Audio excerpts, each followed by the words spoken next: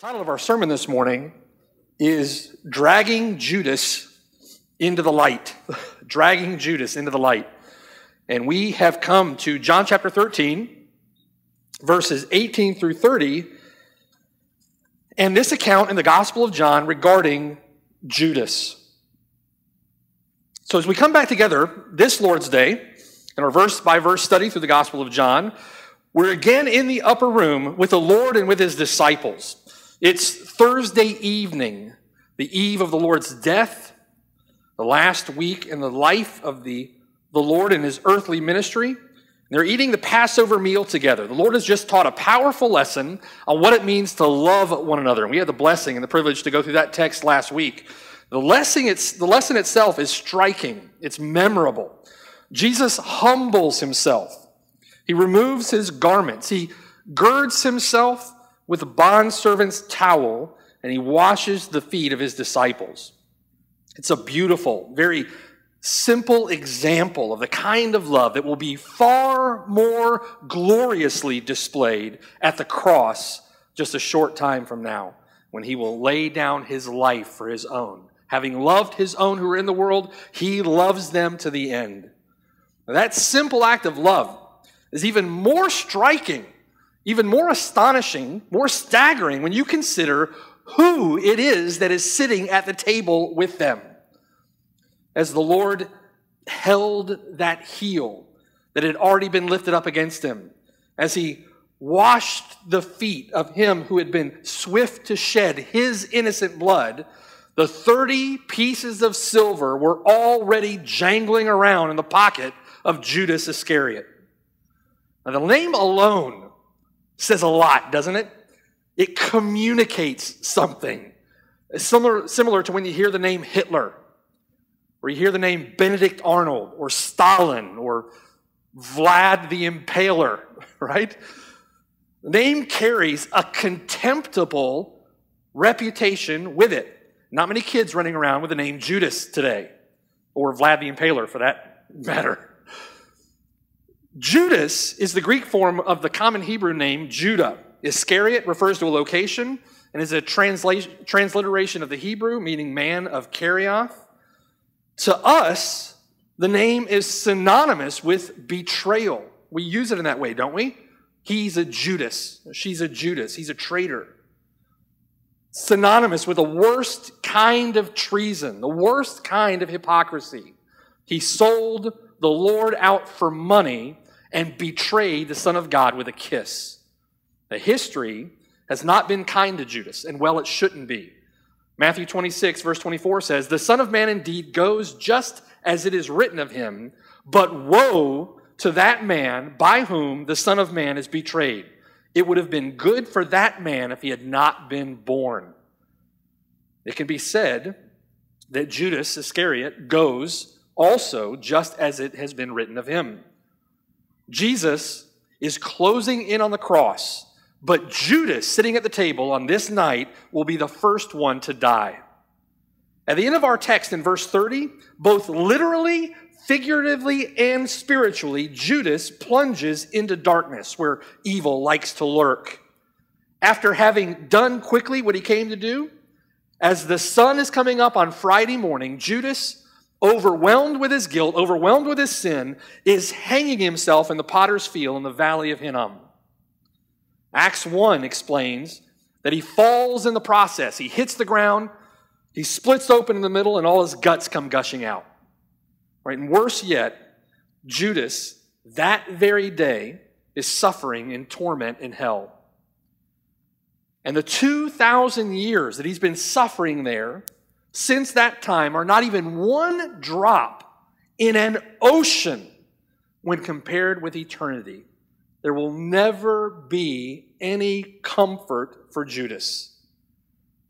Now, to many, over the centuries, this account of Judas in the Bible has been a source of astonishment.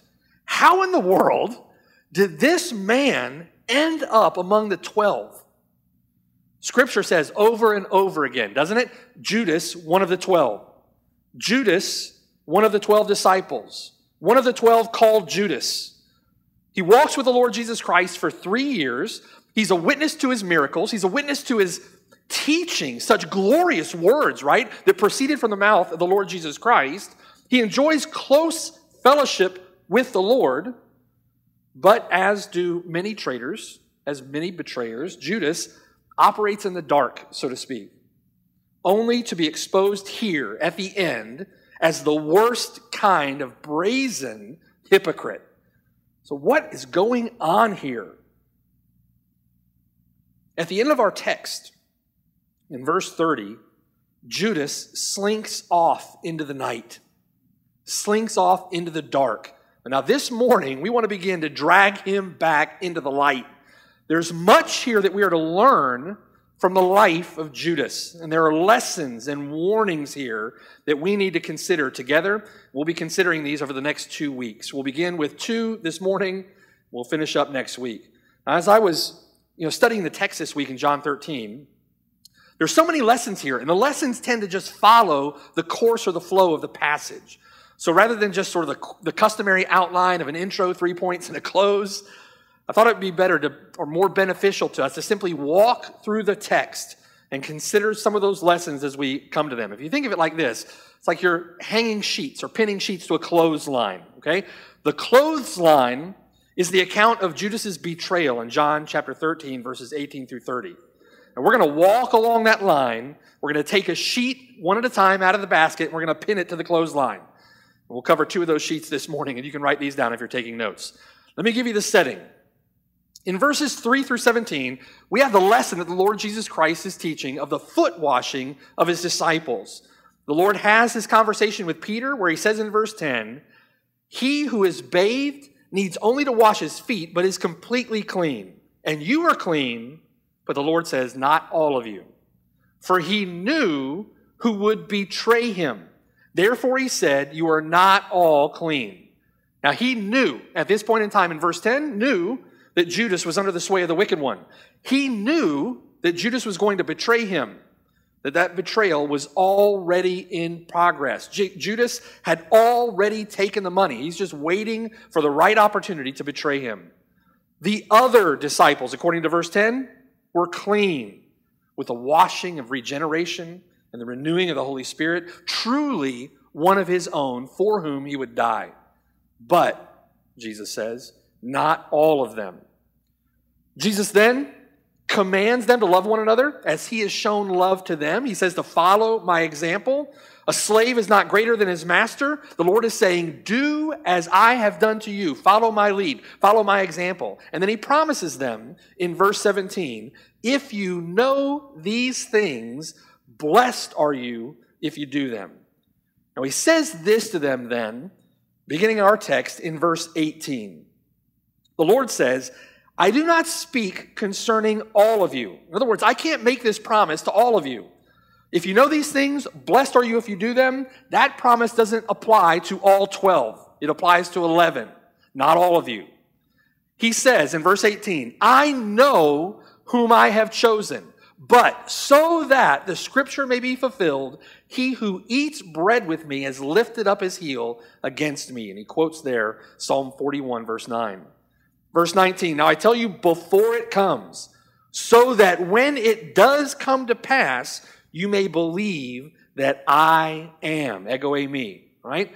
Now, the first sheet that I want you to take out of your basket and clip to your line is this. God is in control. In spite of everything that goes on and everything that you see that may be devastating or insurmountable, God is in control.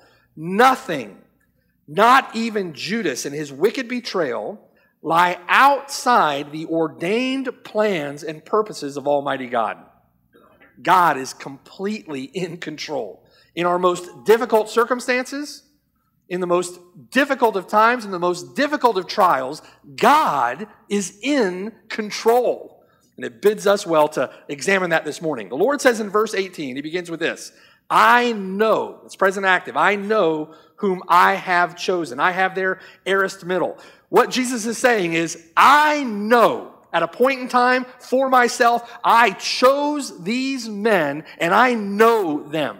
Now he's not referring here to the 11 that God has elected to salvation. This is not referring to an election to salvation.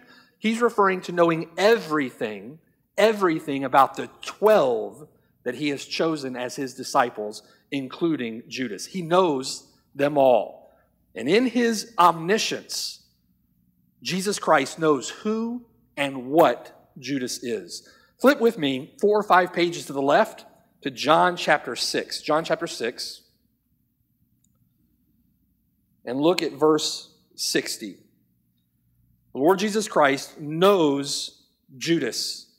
This is not going to take him by surprise. This is not apart from or outside the scope of God's sovereignty. God is in control. Now in John chapter 6, the Lord feeds the 5,000, right? He walks on water. He graciously offers them the bread of eternal life. And then he gives them, think about it, he gives them one sermon on what it really means to follow Christ, right? One sermon on the real commitment, what it's really going to take to follow the Lord Jesus Christ. And they say to themselves, well, that preaching is really unbalanced, right? That saying is really hard. I'm not hearing enough grace. And then most of them in John chapter 6 leave. Look at verse 60. Therefore, the Bible says, many of his disciples, when they heard this, said, this is a hard saying. Who can understand it? When Jesus knew in himself that his disciples complained about this, he said to them, does this offend you? What then if you should see the Son of Man ascend where he was before? It is the Spirit who gives life. The flesh profits nothing. The words that I speak to you are spirit and they are life. But there are some of you, listen, who do not believe. For Jesus knew, when did he know? From the beginning. Jesus knew from the beginning who they were who did not believe and who would betray him, right? Verse 65, and he said, therefore I've said to you that no one can come to me. No one is able to come to me unless it has been given to him, granted to him by my Father. From that time, verse 66, many of his disciples went back and walked with him no more. Then Jesus said to the 12, do you also want to go away? But Simon Peter answered him in verse 68, Lord, to whom shall we go?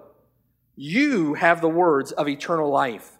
Also, we have come to believe and know that you are the Christ, the Son of the living God. So Jesus answered them, did I not choose you? Now, who did he choose here? He chose the 12, okay? And that's the distinction I want to make. Not speaking of the 11 who were elected to salvation, but he chose the 12. He chose the 12 disciples, and he chose them knowing. He knows those whom he chose, okay? He knows them. He says, I chose you, the 12, and one of you whom I have chosen is a devil. He's a devil. Verse 71, he spoke of Judas Iscariot, the son of Simon, for it was he who would betray him, being one of the 12. Now, Jesus knew everything about Judas. Jesus knew everything about Judas all the way back to John chapter 6. He knew who he was. He was a devil. He was a betrayer. He knew what he would do. He would betray him. He knew why he would do it. Because he's a devil. Because he's a betrayer. He's an unbeliever.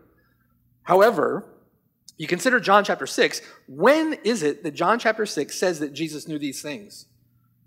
Yeah, from the beginning. John chapter 6, verse 64. Jesus knew from the beginning. That means, again, listen, that means that the Lord Jesus Christ chose Judas to be numbered among the 12 while knowing all these things about him. It's a fairly clear, fairly obvious point, right? In fact, we understand the Bible. The Lord knew all of these things about Judas from before the foundation of the world. The Lord is no helpless victim here, you see? He didn't make a mistake. This is not outside the plans of God. This is not undermining or thwarting the plans of God. This is all according to the plans of God. This was no accident. This is not God being forced to react to the crazed actions of a wicked betrayer. God ordained that which Judas did by his own will. Think about that for a moment.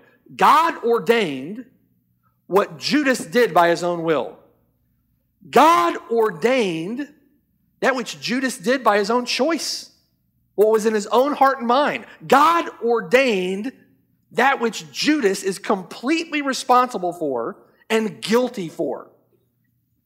Judas did what he did because he was a devil.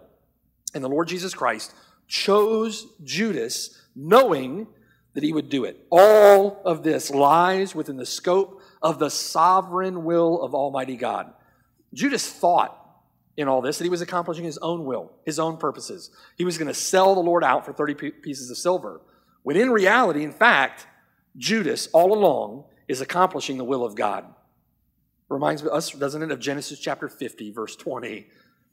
What men mean for evil, God means for good. Now, it doesn't say there what men mean for evil, God uses for good. What men mean for evil, God means, in his sovereignty, means it for good. So back in John chapter 13. Jesus says in verse 18 here, I know whom I have chosen. Now you might ask, if Jesus knew all of this about Judas, then why in the world is Judas still with them? Why is Judas sitting at the table with them right here in the upper room on the eve of the Lord's death? And we can observe, if we look at our text in John chapter 13, two basic reasons, all right? And we're talking about the sovereignty of God, God's control over all things. God is in control. Two basic reasons that Judas is still among them. In God's own purposes and plans, one reason is to magnify the person of the Lord Jesus Christ. We're going to see that in a moment. The second reason is to build our faith in him. God, in his purposes and plans, allows Judas here specifically for the purpose of magnifying the person of the Lord Jesus Christ and building or bolstering our faith in him. Jesus always knew the hypocrisy and the treachery of Judas. But here, the Lord employs it to reveal his own glory and to build our faith in him. Now, how does he do that? How does he do that from the text? How does God magnify the person of Christ and then build our faith in him? Well, he does it here specifically by displaying his sovereignty, his control over all things. And we see specifically three ways in which God's sovereignty is displayed in the text. Here's the first. God magnifies the person of the Lord Jesus Christ and builds our faith in him by showing that, one, he is sovereign over time. He is sovereign over time. You can make application to yourselves as we walk through this. God is sovereign over time, right? Judas is still there at the table with him because it's not time for Judas to go yet. Time has not come. There's still prophecy that must be fulfilled. We're going to see that in this text. There's still much that the Lord needs to teach the disciples before he's betrayed. If you think about it, if you think about this text, there's good reason to believe that when the Lord sends Peter and John alone into Jerusalem to reserve the upper room, he sends them alone and not with the other disciples for the sake that Judas wouldn't have been tipped off as to the location of the upper room and send the Pharisees in and ruin supper. Right? Timing here. The Lord is sovereign over time. The soldiers would have shown up at the wrong time. In verse 27, it's time. All right, it's time in verse 27. Jesus says to him there, now's the time, do it quickly. What you're going to do quickly. In verse 18, where we're at now, the Lord is exposing the traitor. In verse 27, the Lord finally expels the traitor, but all in his perfect timing. We see that throughout the Bible, right? The Lord's timing is perfect. It's perfect. Throughout the Gospel of John, his hour's not yet come. His hour's not yet come. The Greeks show up, now the hour has come. Things are set in motion now, again with Judas. The time's not yet for Judas to go out and to betray him. But the time is coming soon. Time is coming soon. God is sovereign over time. Secondly, God magnifies the person of the Lord Jesus Christ and builds our faith in him by showing that God is sovereign over history. God is sovereign over all history. Verse 18, the Lord says, I do not speak concerning all of you. I know whom I have chosen, but so that the scripture may be fulfilled, he who eats bread with me has lifted up his heel against me. Now, Jesus here eats bread with Judas at this Passover in perfect fulfillment of Old Testament prophecy. Flip with me 4 to 5 pages to the right. and look at Acts chapter 1. Acts chapter 1.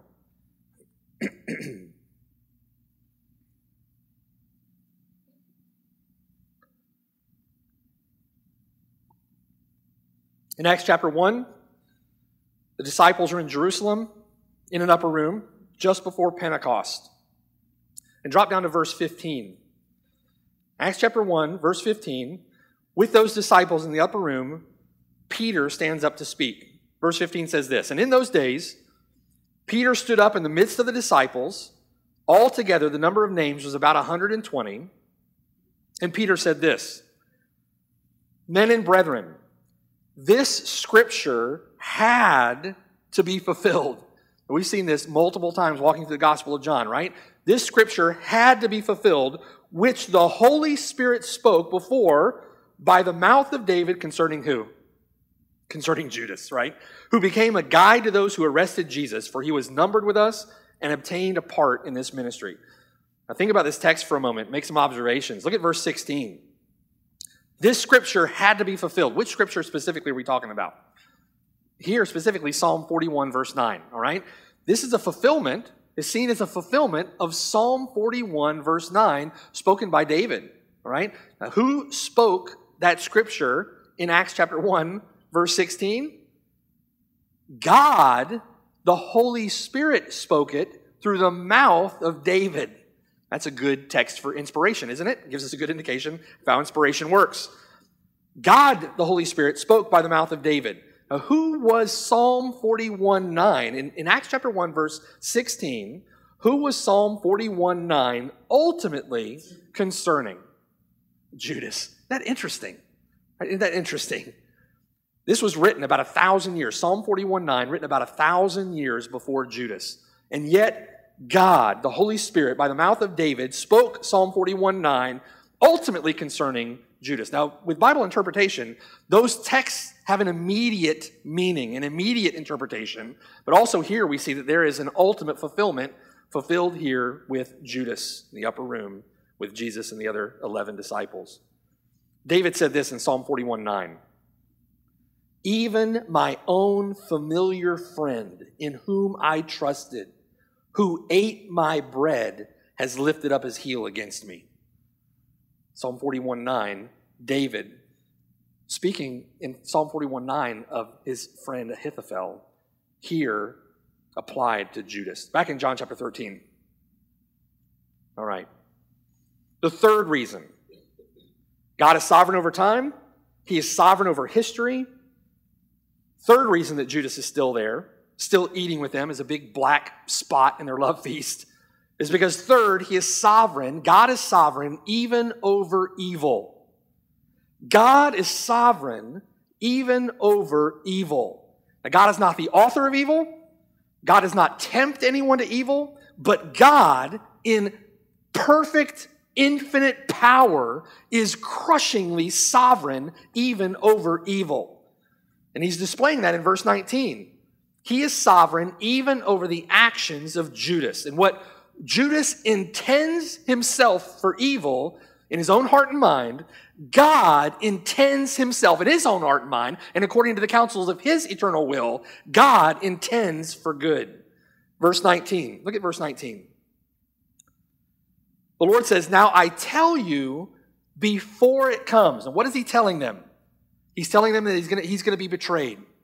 The Lord is going to be betrayed. When is he telling them this? In verse 19.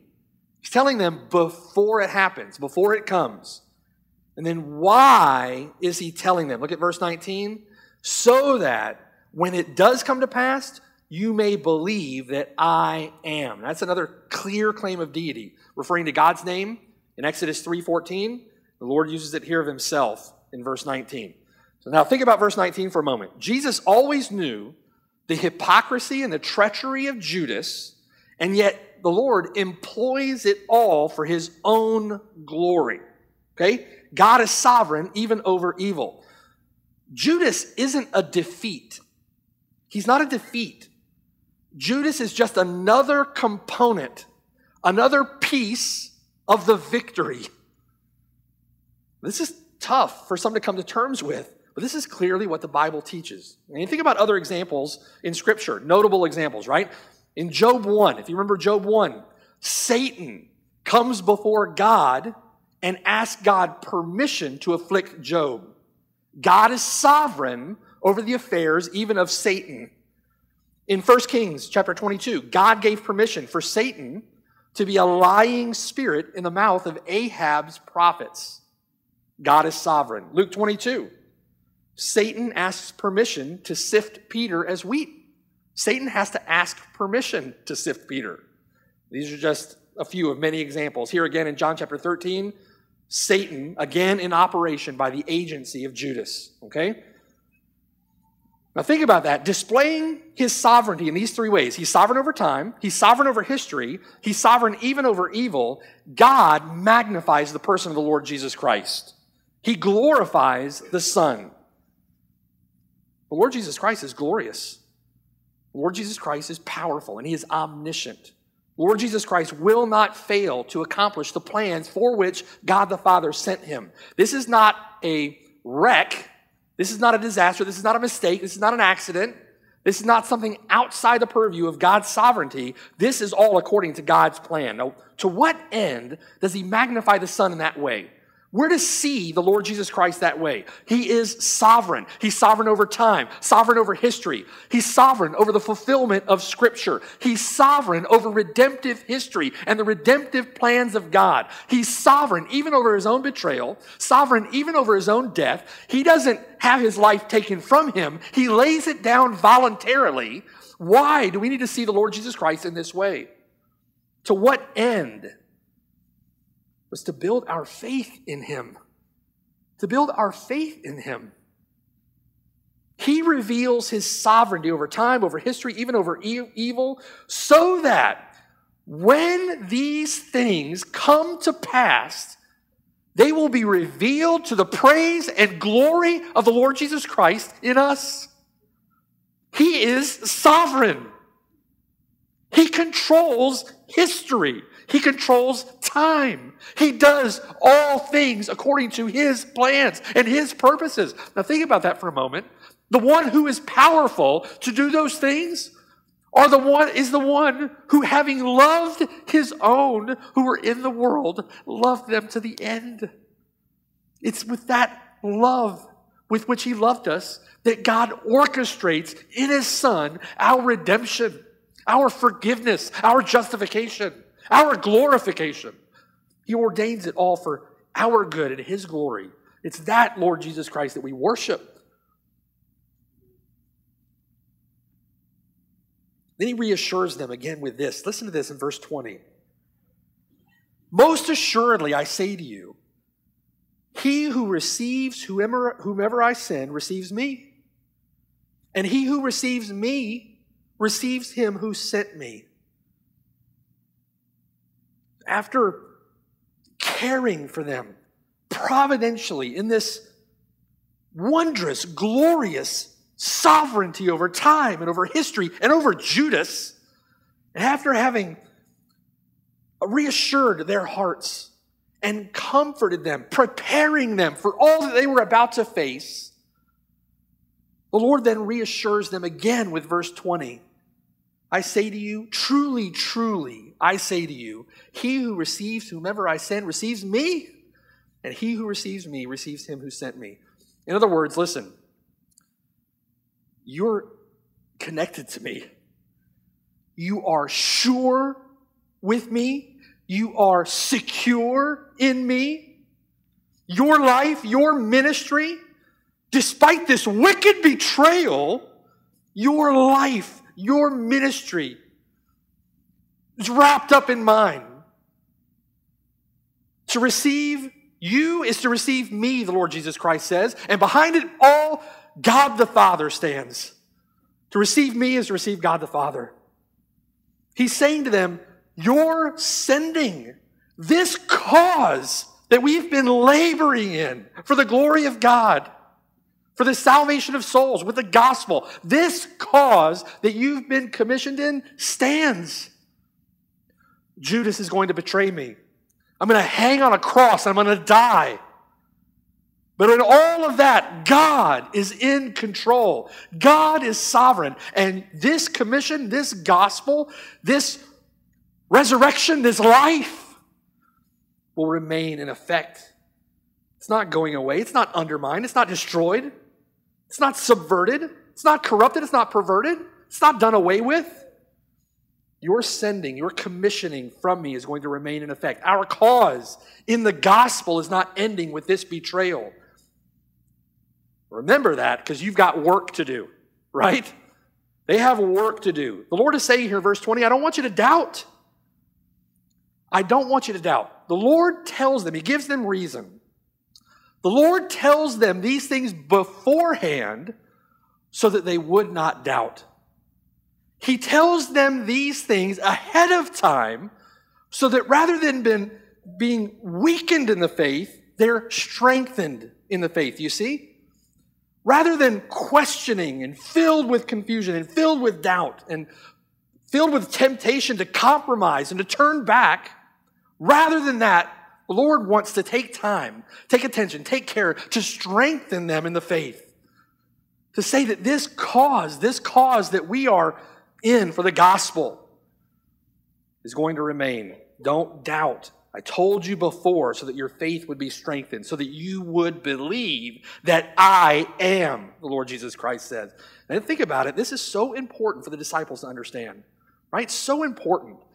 How important is it to you and I that we understand God's sovereignty? I don't know how some people who don't believe in the sovereignty of God in that way, how they manage the quote-unquote Christian life. Apart from this, we serve a loving God who loves us in infinite, immeasurable, and matchless ways. And as we face the day-to-day difficulties and adversities and struggles and trials that we face individually, and think about it, man, the struggles and the trials and the difficulties that we faced as a church, how comforting is it to the people of God to know that God is sovereign over all these things? He says to you, He says to me, listen, I've told you before, so that when it happens, you may believe that I am. Right? What a joy, what a comfort, what a strengthening, what a bolstering of our faith. Doesn't make it easy, does it? But it's comforting to know this. This is so important for the disciples to understand. The Lord is so gracious, so merciful to prepare them in this way for what's coming. It's important for us to understand too. You know, we're going to face betrayal. We are going to face betrayal. We have faced betrayal, backstabbing hypocrites, and we will face betrayal and backstabbing hypocrites.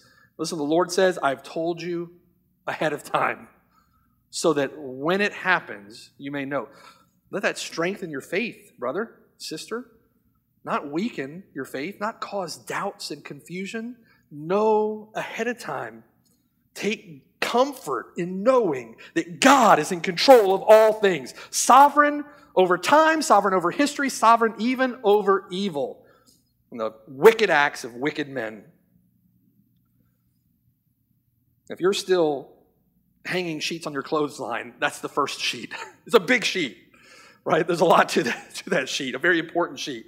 So important to understand the first sheet because of the obvious second sheet that follows it. The second sheet that you want to pin to your clothesline is this. Betrayal is hard. Betrayal is hard. It's not going to be easy. Think about their context for a moment. One of their own number. They've been traipsing across Judea, the 12 of them with the Lord for 3 years, and one of their own number, Judas, betrays Jesus and then has him arrested and killed. Peter denies him.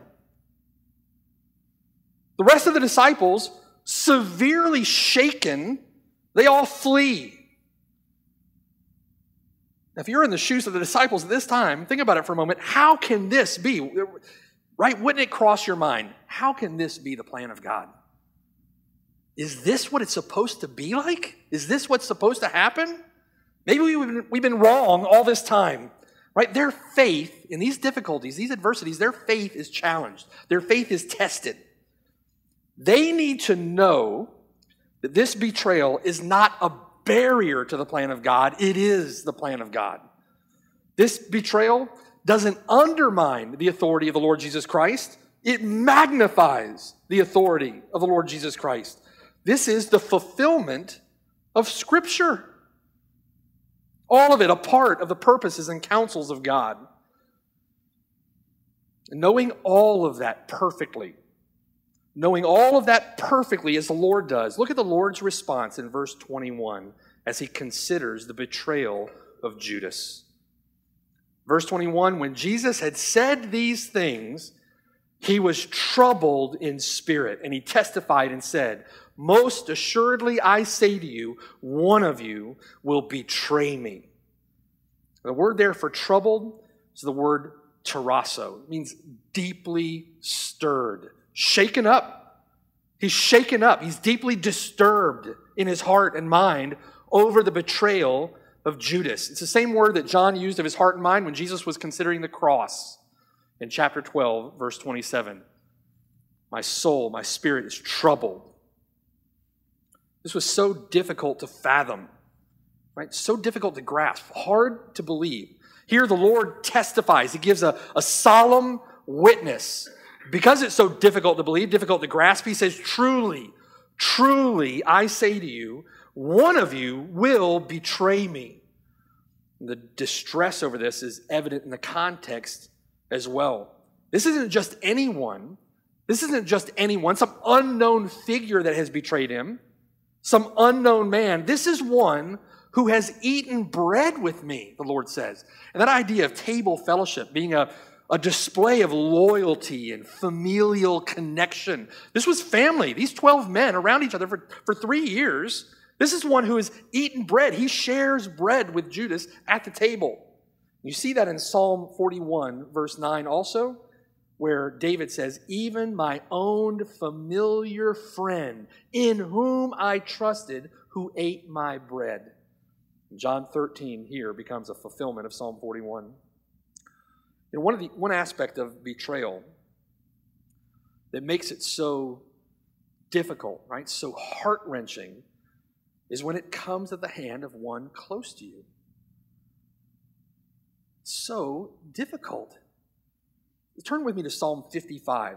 This is another passage that's related here to John 13. Look at Psalm 55. And David again in Psalm 55 recounting the betrayal, we believe here, of Ahithophel. It's so difficult and so heart-wrenching, often because it comes at the hand of one close to you. Close to you. Look at Psalm 55 and look down at verse 12. David is almost incredulous with this betrayal. David says in verse 12, for it is not an enemy who reproaches me. David says, then I could bear it. If it were an enemy, I could bear it. Nor is it one who hates me, who has exalted himself against me. Then I could hide from him. In other words, he didn't announce and proclaim his hatred for David. But it was you, verse 13, a man my equal, my companion and my acquaintance. We took sweet counsel together. We walked to the house of God in the throng. This was someone that David served with, ministered with, worshiped God with, someone close to him. David, in righteous indignation, says in verse 15, let death seize them. Let them go down alive into hell, for wickedness is in their dwellings and among them. As for me, think about this, where does David turn?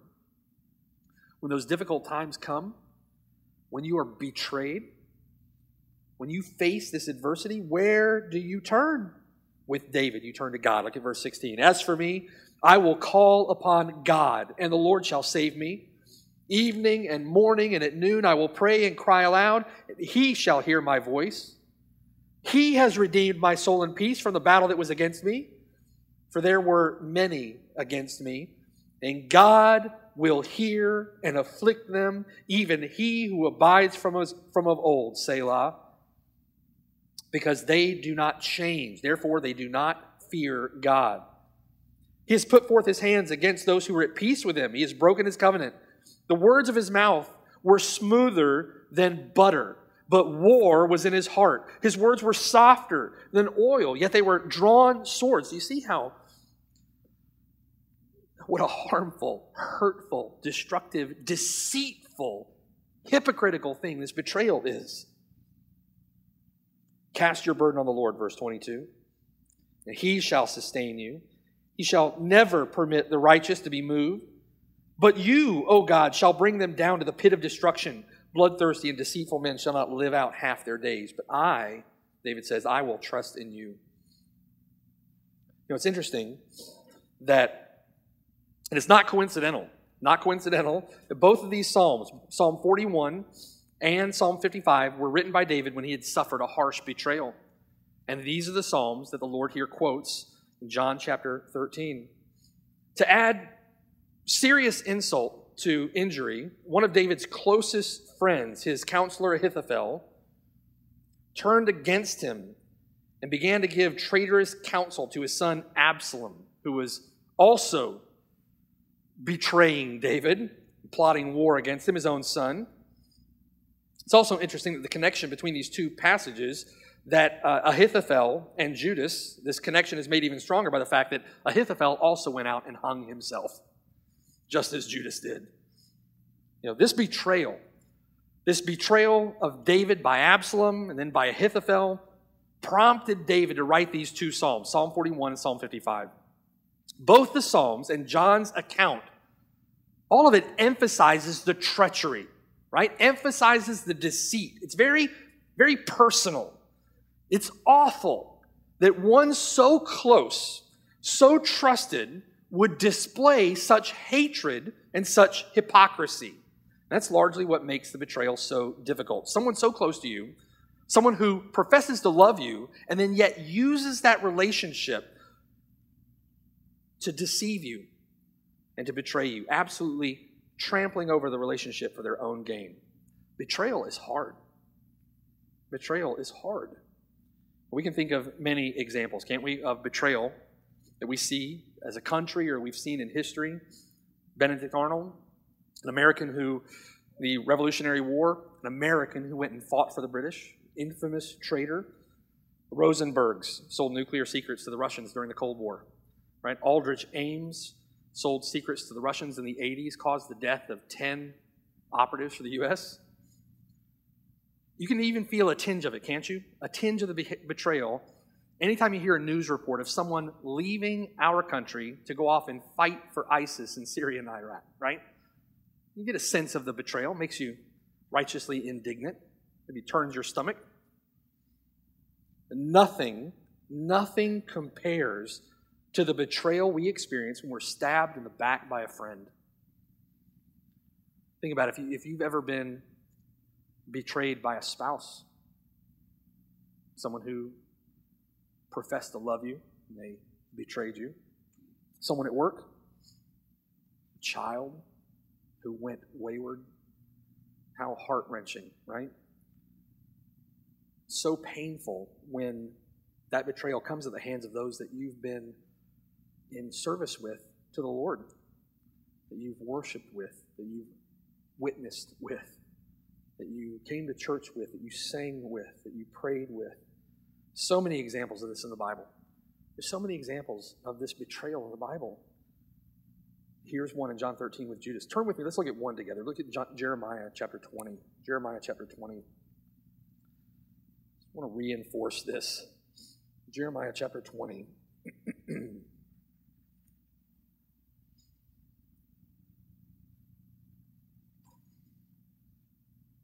When betrayal is hard, it's comforting to know that God is in control. That God is sovereign over time, sovereign over history, sovereign even over evil. God is in control. In Jeremiah chapter 20, look down at verse 7. Jeremiah here feeling betrayed by the people that he was ministering to, called to preach to. Look at verse 7. O Lord, you induced me and I was persuaded. You are stronger than I, and you have prevailed. I am in derision daily. Everyone mocks me. For when I spoke, I cried out. I shouted violence and plunder.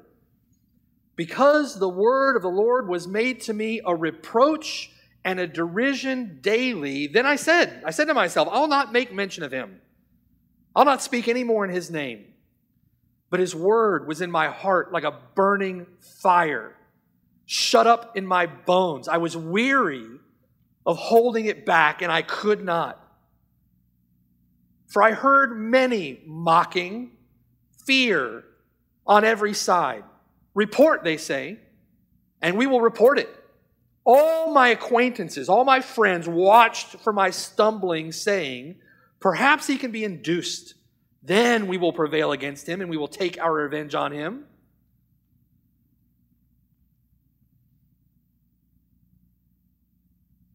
For Jeremiah, serving the Lord as a prophet, he was charged with doing that which God had called him to do, despite the fact that it would appear to Jeremiah as though everyone was against him.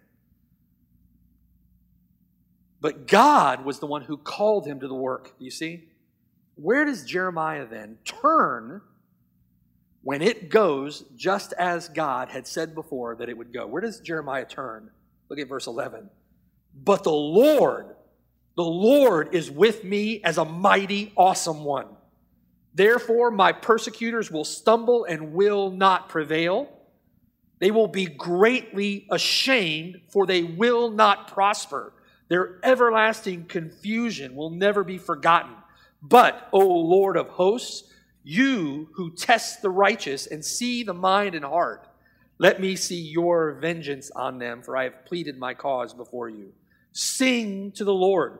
Praise the Lord, for he has delivered the life of the poor from the hand of the evildoers. Jeremiah turns to God. Jeremiah couldn't hold back the words, so he continued to proclaim them, continued to preach. They were a fire in his bones. He couldn't hold them back. Despite the fact that everyone was against him, his acquaintances were mocking him. In the face of that betrayal by his own people, Jeremiah turns to God and just continues steadfastly. Forehead of flint, continues in the work, right? Back in John 13. It's another example. There are many, many examples in Scripture of this. We have to remember this when we face these things. God has given us a work to do. God has given us his commandments. God has instructed us how we are to live among one another, how we're to conduct ourselves in the household of God. And when this happens, we must turn to the Lord and keep at the work.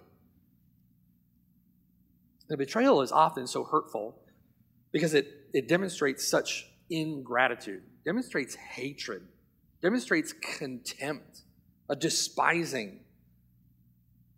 One who lifted his hand with you in our great cause now lifts his heel against you, leaves you in the battle, leaves you in the trench and walks away. Or worse yet, he becomes a weapon for the enemy against you.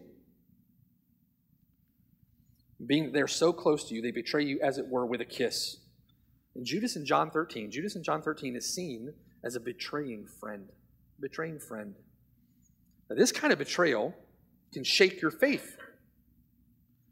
It can shake your faith. It can cause you to question. It can cause you to doubt.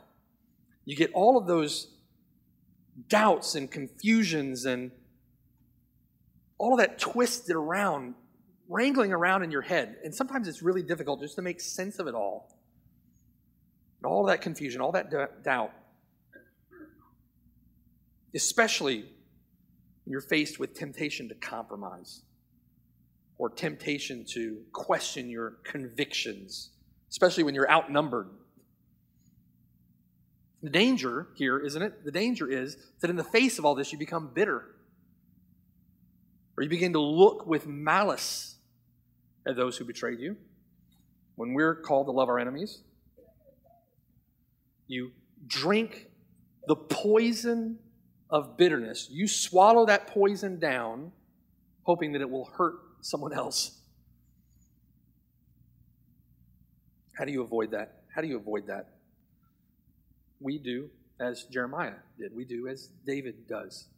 We do as the disciples are called to do. When you face that difficulty, that adversity, you turn to God, who is sovereign over all things.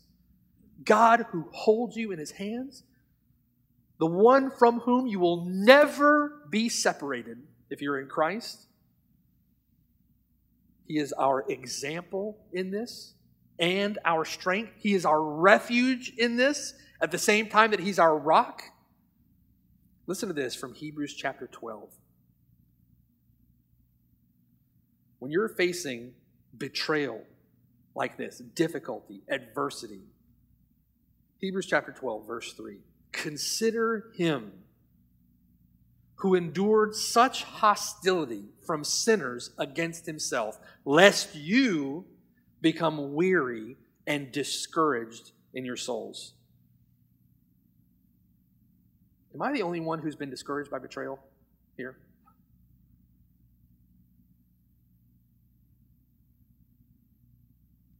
We're to consider him who endured such hostility from sinners against himself, lest we become discouraged in our souls, become weary.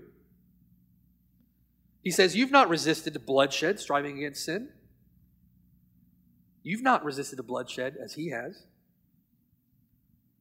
And you have forgotten the exhortation which speaks to you as sons. My son, he says, do not despise the chastening of the Lord, nor be discouraged when you are rebuked by him.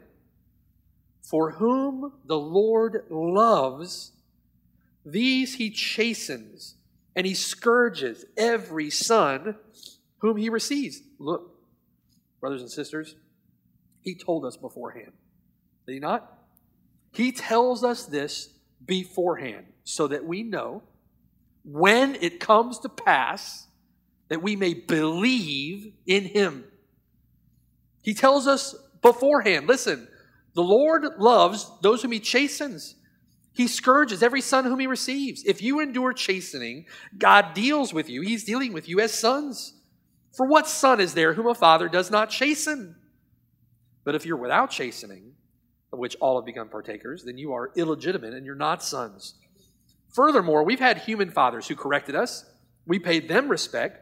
Shall we not much more readily be in subjection to the Father of spirits and live? For they indeed for a few days chastened us as seemed best to them, but he, the Lord Jesus Christ, God, chastens us for our profit, that we may be partakers of his holiness. That's the end of our suffering. Do you see? The end of all this. The end of all this. That we may be partakers of his holiness. Now, no chastening seems joyful for the present. And that is an understatement. But it seems painful. Nevertheless, afterward it yields the peaceable fruit of righteousness, those who have been trained by it.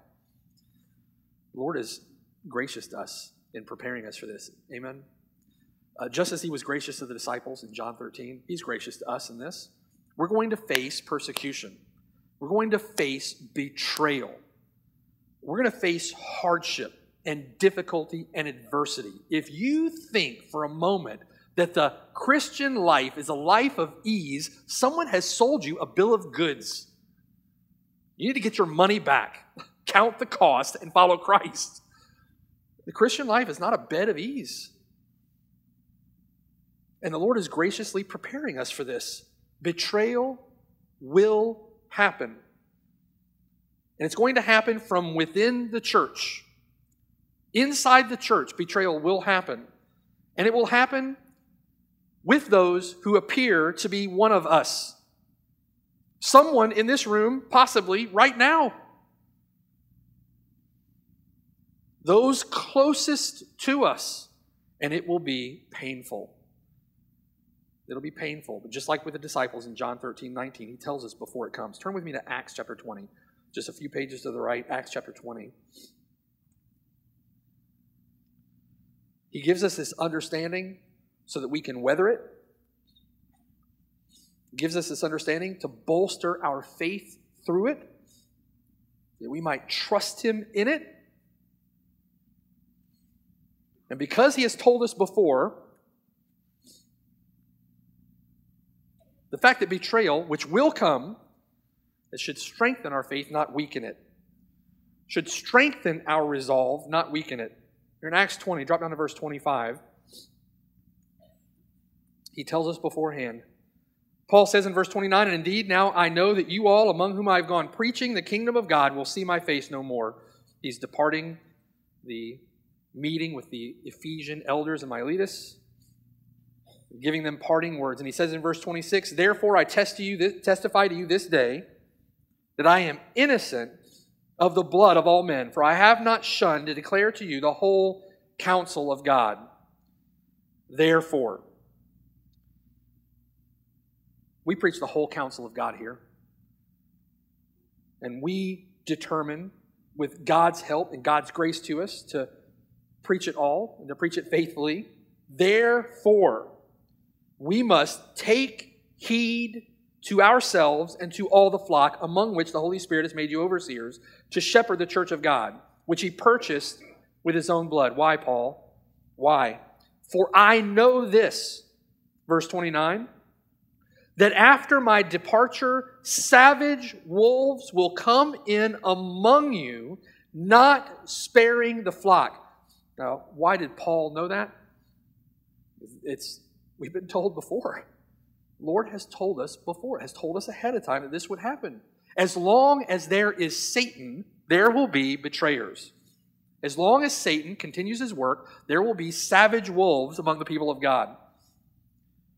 He says in verse 29, "Savage wolves will come in among you, not sparing the flock. Also from among yourselves, men will rise up speaking perverse things to draw away disciples after themselves." Has that happened in our church? Yes. Probably need to take off my shoes to count the number of times it's happened in our church.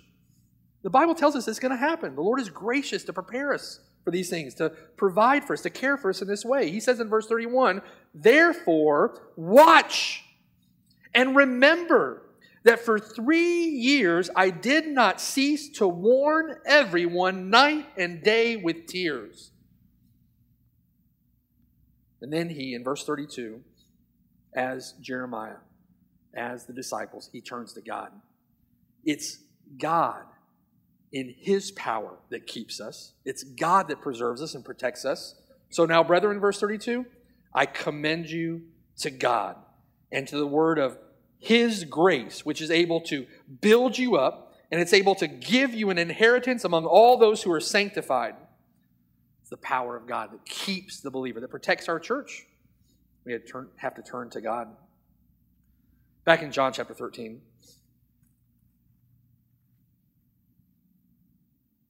Verse 21, when Jesus had said these things, when he considered these things, considered the betrayal of Judas, he was troubled in his spirit, and he testified and said, "Most assuredly, I say to you, one of you will betray me." Troubled by the abject contempt of Judas, troubled by the ingratitude of Judas, the callousness of Judas, the hate that was returned for his love to Judas, the devil who was counted among his closest friends, and the glorious cause of grace and mercy despised by that wicked man. This shocked the disciples. They were stunned by it. Verse 22, the disciples looked at one another, perplexed about whom he spoke. The word means at a loss. They were at a loss, filled with confusion. Matthew says here at this time, they all began asking, "Lord, is it I? Is it I?" No one suspected Judas. Judas was a masterful hypocrite. There will always be hypocrites in the church. There will always be hypocrites among us. But the Lord knows this. The Lord knows this. God is in control. Jesus says, I know whom I have chosen. And he warns us ahead of time. Just don't let this be said of you. Don't let this be said of you. Don't play the hypocrite. Love one another as the Lord Jesus Christ loved these men. Think about it. Knowing all of this, and knowing it ahead of time, being omniscient, the Lord Jesus Christ was still, even at this point in the upper room with his disciples, still demonstrating humble love toward Judas. Grace and mercy toward Judas. He didn't have to go through with this plan. From Judas's perspective, from his perspective, he could have repented there on the spot. Still time for mercy. Still time for mercy. The Lord washed his feet. Tremendous act of love. The Lord gave him bread at his table, included him among the family, so to speak. You would think that as the Lord was giving him the bread, that maybe the thought of that bread of life sermon that the Lord taught would have crossed his mind. But by the time we get to verse 27, time is up. It's too late. We'll look at that and hang more sheets on our clothesline next week. Consider this. Judas, the betrayer, as wicked as all of that is, right? Judas, the betrayer, is just one example among trillions who have betrayed the Lord Jesus Christ in their own way. Outside of Christ, you are a betrayer. You are a rebel against God. You count the blood shed at Calvary a common thing in order to live on your own lusts and indulge yourself and live for yourself and reject and spurn and rebel against he who created you and gave himself to save sinners. You're a rebel. You're a betrayer. If you will turn from your betrayal, if you will turn from your sin and trust him who laid down his life to save sinners, you can be forgiven of your betrayal. You can be forgiven of your sin. You can be made right with God and inherit all things with Christ, adopted into the family of God, cleansed and washed and purified and forgiven. It's an amazing thought, isn't it? Our betrayal outside of Christ is part and parcel with the betrayal that we see in Judas. Turn from your sin. Put your faith in Christ. Christ forgives, and he holds out that offer of mercy still. Now's the time for repentance. God has overlooked your ignorance, but now commands you to repent. He has appointed a day on which he will judge you, and he has given testimony of that, proof of that, evidence of that, by raising the Lord Jesus Christ from the dead. Turn from your sin and worship him. Amen. Let's pray. Father in heaven, we praise you, we worship you, we thank you, Lord. God, praise be to you for this indescribable gift of love that you've shown us at the cross of Christ. Thank you that you have laid down your life, a sacrificial lamb, perfect and holy, paying the debt that we could not pay, taking the penalty that we deserve, satisfying the wrath of God against sin. Thank you, Lord, for this great salvation you've provided for us. Thank you, Lord, now that in Christ you care for us, you provide for us, you hear graciously and mercifully warn us and tell us ahead of time so that we can be prepared when the time comes to turn to you, to rest in you, take rest in our refuge, to take strength from our rock, or to face the trials and difficulties that you say, God, are coming. We know that we are called to suffer in Christ, but we know, Lord, that our rest is coming. And we look forward to that glorious promised rest with great anticipation. where we will be with you, see you as you are, will be glorified without sin, worshiping you forever. What a glorious blessing. What a tremendous end to the story, so to speak, that we know is just the beginning. Thank you, Lord, for all these things. In Jesus' name, amen.